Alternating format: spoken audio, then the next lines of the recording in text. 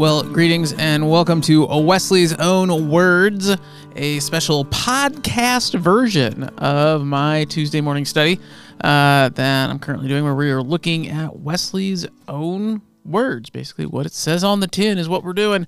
Hopefully, you've listened to the first couple episodes of this, so it makes sense to you. We are going through the original writings of John Wesley, looking first at the nature and design of our United Societies, an early work that John wrote that he kind of gives us the synopsis of who we are as who he wanted this group that would eventually be known as Methodists to be. And first couple sections we covered is introduction, and then the first rule that he lays down, which is do no harm. At first, the first thing you should do is stop making things worse. And in everything that is in your power, and in every way you can, first and foremost, just don't make it any harder for anybody. It's hard enough, man. Life's hard enough already. You don't make it harder. So now that we've got that, that he doesn't stop there. We broke this up into paragraphs, and we're on paragraph 7, if you've downloaded the handout or following along. He says, it is expected of all, all, I underscored all. He says all a lot. It is expected of all who continue into these United Societies that they should continue to evidence their desire of salvation. Okay, so we're going to continue for more. So before he introduced the first rule, do no harm, he says, if you desire to evidence your salvation, first, do no harm. And then he continues and says, it is expected by all of those who continue in these societies to now do this next thing. So what he's saying right there is it's not about just not doing bad things. And I think sometimes Christianity can be almost thought of that way. Like our job is to avoid sin, right? Our job is to avoid doing that which we ought not do, that is not good for us or good for our neighbors. And as long as we don't do things, then we're okay. And it's just like, no, the faith is actually not about just not doing things. I mean, there are plenty of things we should not do. We talked about those in the last 2 sessions. But it's not just about not doing.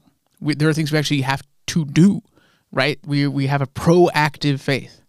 So it's expected for everybody. And this came up in the class kind of random because of something else somebody else was thinking about, is Wesley has addressed all of this to everybody. Men, women, rich, poor, black, white, everybody. So he is not setting up 2 tiers of rules or different rules for different kinds of people necessarily, though he'll do a little bit of that in a minute.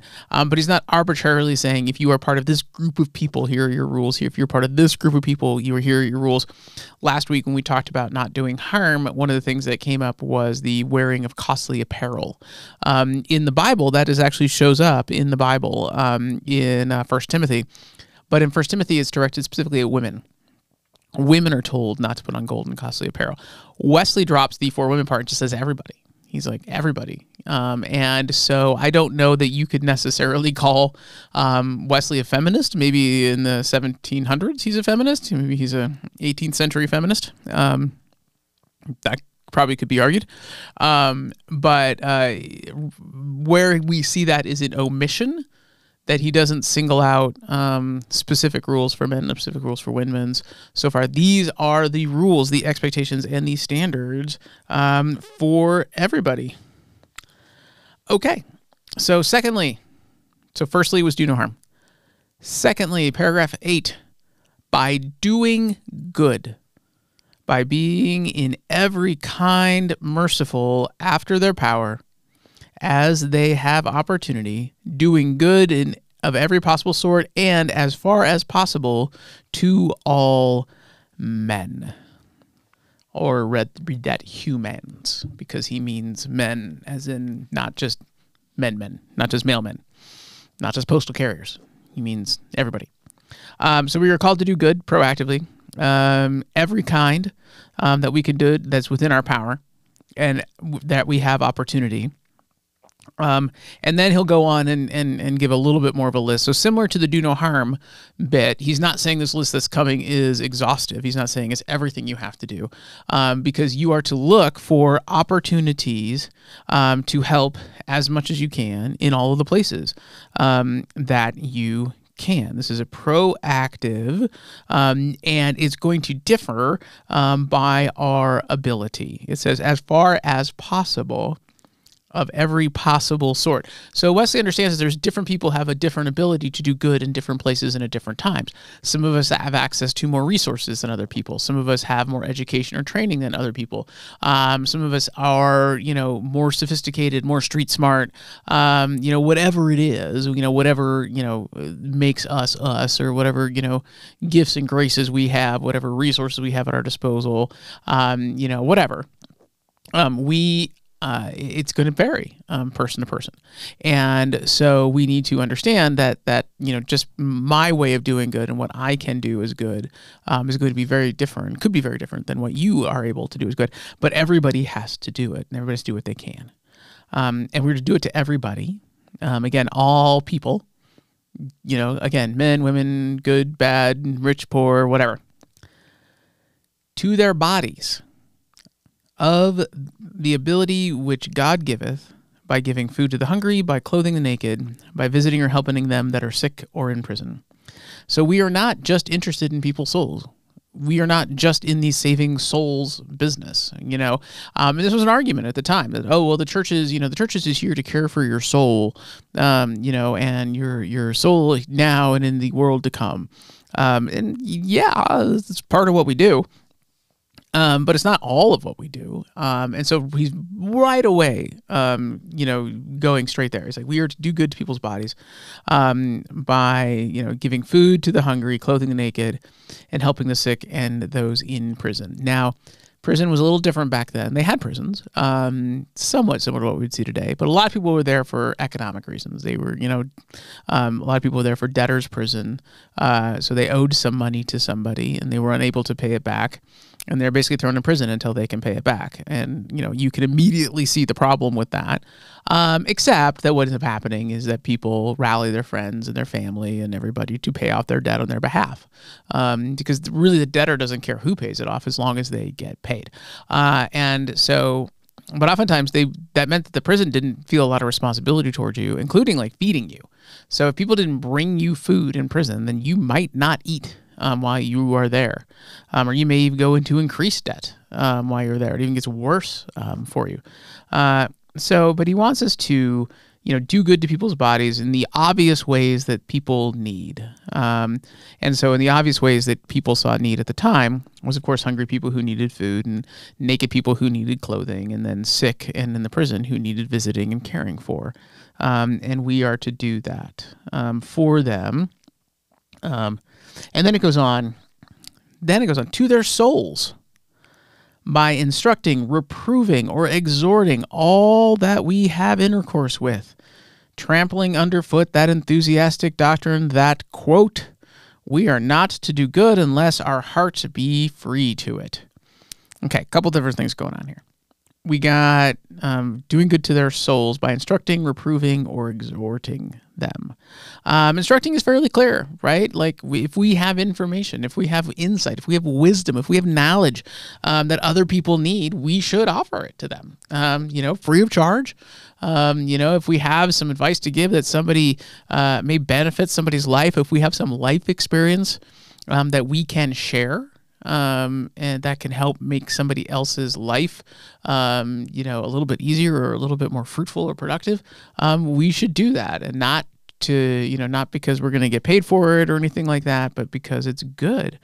So by instructing people, reproving is interesting. Not a word we maybe use a lot these days. It sort of has a negative feeling to it because it kind of is in a way. Instructing is sort of a neutral term, right? Like instructing, that doesn't feel good or bad. Reproving, correcting would be another one. Calling out, maybe a way to do it. If you think about that friend who says that, really unfortunate thing at the dinner party, right? That maybe they're like, I don't know that my friend knows he's being really racist right now, but he's being really racist right now. Should I call him out for being a little bit racist right now? Maybe not. I mean, there is a time and a place for things, but sometimes we are called to reprove. We're called to say, hey guys, you messed up. If you ever had anybody report to you in an employment situation, that's fine until it's not. And then when somebody makes a mistake or, then you have to be like, all right, that was not okay. And I need to let you know that was not okay. And so when we say reprove people, we're saying to somebody, this thing you're doing, it's not okay. Or exhorting. We've talked about exhorting before. I love the word exhorting. It's encouraging, right? That is a building up. That is a pep talk. That is a, hey, you need to look at what you're doing here, and this is for you, and you can be better, and look how good you could do things if you wanted to, and all of that.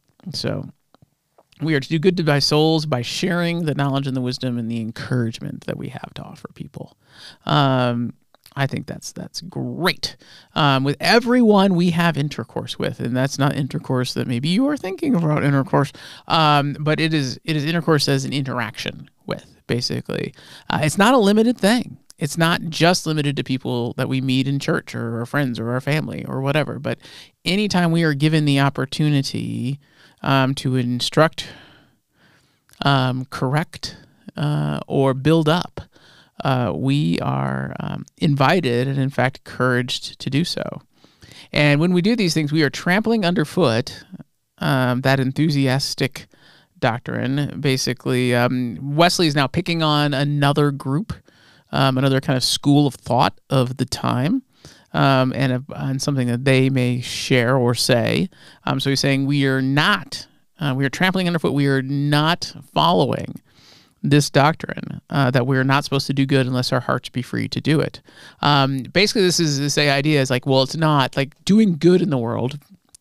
All of these things, feeding the hungry, instructing people, sharing your knowledge and wisdom, visiting the sick. All of that good that you're doing in the world isn't really good unless your heart's in the right place. So unless you have your heart right, you gotta get your heart right first. You gotta get your soul right first. And if you get your heart or your soul right first, and then you can go do good. Otherwise, the good you do doesn't count. And Wesley is kind of calling a little bit of BS on that one and is saying, no, if you were about doing good, if you were about, again, feeding and clothing and teaching and improving and all these sorts of things, God's going to use that good for God's good purposes, whether your heart's in it or not. Your heart not being in it, you're missing out. You're going to miss out on, the excitement and joy that comes from helping other people. You're going to miss out on the satisfaction that comes with, being part of God's kingdom building work. But God's work is still going to be done. Don't you limit.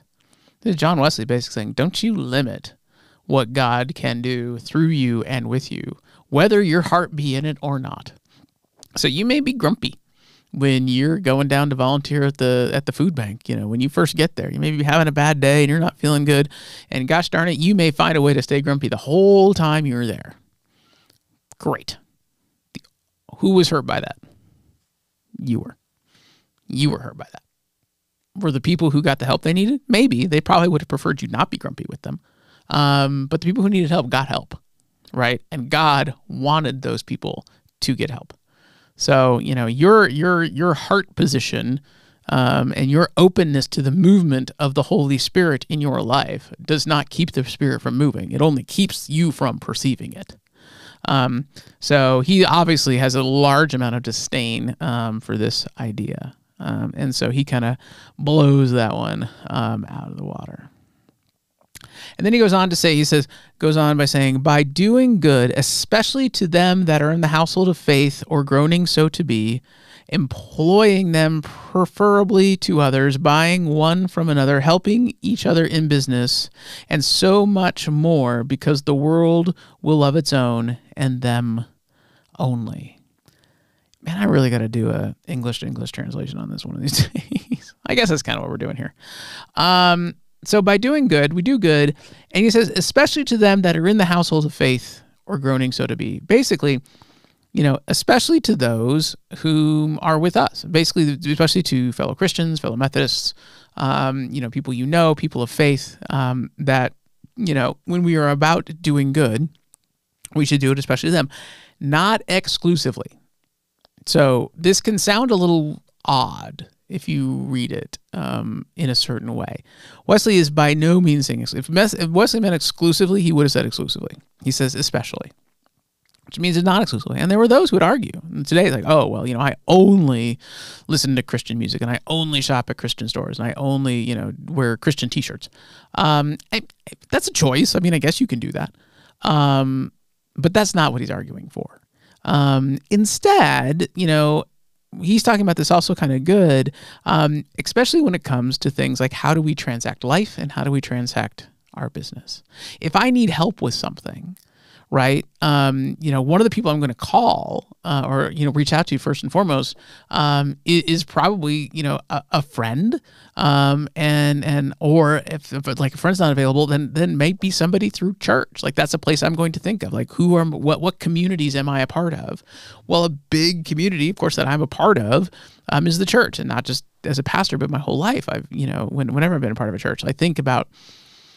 And I have an expectation that if I need help, if I need assistance, that's where I'm going to go. Or if I'm doing things in the life out in the world. And I think it's interesting that he relates most of these to business, about employment and about that sort of thing, or who we conduct business with. We have folks in the life of our community who do mosquito spraying and stuff like that. Well, who do I have come and treat my house? Well, I have them do it, right? I mean, my priority isn't to might not necessarily to find the cheapest office. My priority is to find someone who can do the work, well, of course. Reasonable price always helps. But if I can support somebody who I know, who's part of the same faith community that I am, then of course I'm going to go to them. Like that's where you're going to start. This is a little bit human nature in a way, and Wesley's just sort of encouraging it to happen. And he says so because the world will love its own and them only. He's basically saying those who are most interested in worldly things, those who are most interested in, and by this we generally mean money, right? So those who are interested in making money above anything else, accumulating wealth above anything else, getting things as cheap as possible, whatever it is, those people will find each other and they will, basically support each other in a lot of ways. Like if you are really interested in making money, you're going to find other people who are really interested in making money, and you're going to do all you can to make money together. That is not the bottom line for us. If what I do, even if it costs me a little bit more, can then also do more good in the world. If I can support a local business, who's owned by a local family, who has roots in the community and is doing work in the community, even if that costs a little bit more than the nameless corporate chain down the road. Well, then, okay, then that's what we do. We do that. And so he's not saying we have to only work with other Methodists by any means, but he is saying there is value in doing business and finding as many ways as we can, to bless people out into the world that we know and that we love and that we care about. And so, of course, we should, prioritize spending our time and spending our money on those that we know and trust who are themselves doing the same, right? In order to qualify as being in the household of faith, as far as Wesley is concerned, means that you are also out there trying to do no harm and do all the good that you can. And so, of course, I want to support people who are all themselves trying to do all the good they can, who are themselves trying not to live in this purely worldly, financial, bottom line, wealth accumulation mode, but are instead trying to figure out how to bless themselves and each other and the community at large and build God's kingdom. Of course, I want to take my resources and support them, who are then taking their resources and doing the same similar work that I am. Like that's how that works. Because he understands that, Methodists at the time, who are still, this is a very small group, very, very new group. If they are going to make it, they're going to make it together. And he wants that togetherness to be reinforced, not just in terms of, how they worship and study scripture and that together, but in all aspects of their lives. So where do they conduct their business? Okay, well, if there's somebody in the life of your community that conducts the business that you need, you should probably start there. And then and then we will see how much good comes out of it when we do that. And then we're going to finish up is this last line. It says, by all everything above, basically by all, he's basically meaning everything I just talked about. We should do all these things he just talked about by all possible diligence and frugality, that the gospel be not blamed. He says that last bit because, he knows that we should be out there representing the gospel, representing Christ. We should be involved in Christ's kingdom building work, and we shouldn't be ashamed of that fact. But it also means if we're going to be out there representing the gospel, the good news of Jesus Christ and God's kingdom, then we have to recognize that we're doing that, and that, we will be seen as a reflection of the gospel. If we are to be Christ's hands and feet in the world as we are called to be, then we want people to see us that way. And then what we do is not just a reflection on us, it is a reflection on that who sent us. And so we should keep that in mind. And one of the ways we keep that in mind is we make sure we do what we do with diligence, right? We try to do it with some efficiency. We try to do it with some urgency. We try to do it with good stamina, right? I mean, we want to stay diligent. This is not something we just do once in a while when it feels good or the mood strikes us or whatever. We are diligently about avoiding harm and doing good. And then frugality. And it doesn't mean that we're cheap. Frugal does not mean cheap. Frugal means that you spend where you need to, and you don't where you don't. And by spend, we mean our money, our time, our energy, our thoughts, our resources, whatever that is. We invest what we have, our time and energy and our thoughts and our resources, in those places where we can do the most good, and we don't spend a lot of time wasting it in places where we don't. Being frugal does not mean about not having nice things, and it doesn't mean, about anything like that. Oftentimes the frugal person won't have as many things, but the things they do have are very nice. And this is the way I've always tried to live, is whenever I have the chance, if I need something, whether it be a tool or a book or, a new computer or, whatever. I mean, so even food or, whatever it is. If I need something, I try hard to find a way to get something of good quality that's going to last a good long time, rather than something disposable. And if it means I have to forego having that thing, for a while, then that's what you do. Versus, I'd rather have a small number, of, quality, clothes, or, whatever it is, whatever it might be. I'd rather have a smaller number of things that are of high quality that will serve me well, for years and years and years and years than, a bunch of disposable stuff that, might have been cheap, but it only, or a whole bunch of things, none of which are all that, valuable or useful. It's not about collecting trinkets or anything like that. That's not what it's about. So frugality is that. It's about having, recognizing what you need. All this so far, all this doing good is about meeting needs, yours and others. It's about recognizing what you need and then prioritizing that and not wasting a lot of time and energy and money and resources and effort on things that really aren't important or necessary.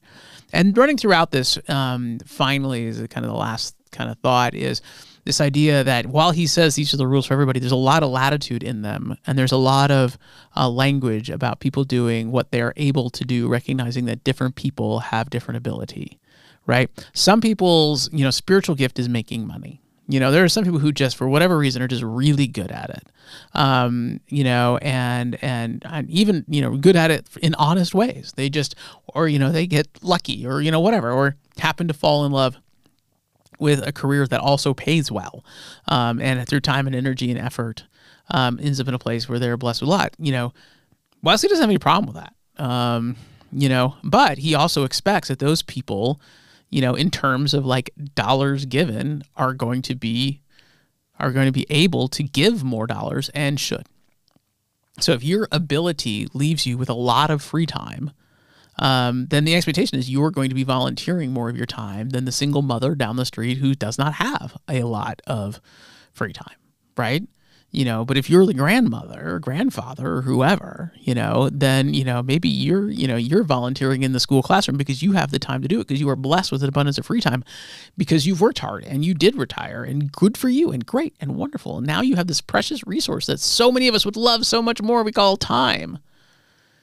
So yes, of course you can spend more time, doing things. I've heard sometimes the church, they're like, well, we need to get some more of these young people involved and taking over some of these jobs. And sometimes it's true, absolutely. And sometimes it's like, yes, but those young people are busy. They're doing things. They've got small children. They're in sports. They're, here, there, and everywhere.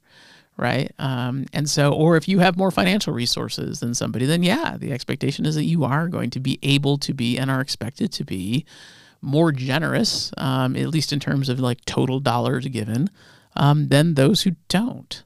But no matter what, everybody is, expected to be about doing good, proactively seeking, looking for opportunities to do good for themselves, for others, for God, things that help them love God, love neighbor, and love themselves a little bit more, and demonstrate that reality is true for them in the world. When we do that, then we are living by this next rule.